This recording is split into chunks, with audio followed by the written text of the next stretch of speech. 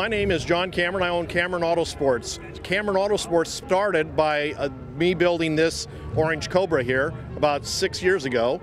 When I finished the car, I realized that I had a talent here for building cars, and I've been building them ever since. I specialize in the Cobras and auto restoration. I built this Cobra in 2007, and it's a Factory 5 Mark III Cobra. And this car is a 427, small block 427 with 568 horsepower. Car weighs about 2,200 pounds. Pretty much all of the car on the underside is all polished aluminum. It wins most of the shows that it's in. It's painted Hugger orange.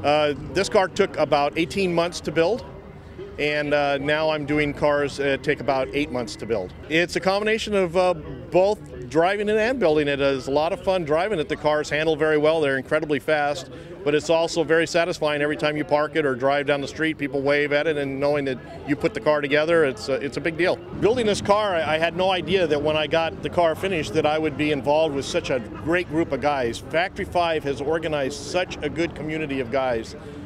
It's way better than the car itself. There's not a single guy out here that wouldn't help the guy next to him build the car. If you have questions, you can go on a forum, and within 10 minutes you'll have 5 or 10 answers to your question. They have gatherings like this. It's a very family-oriented operation. Dave Smith is an incredibly nice man, a generous man, and they build such a really good product.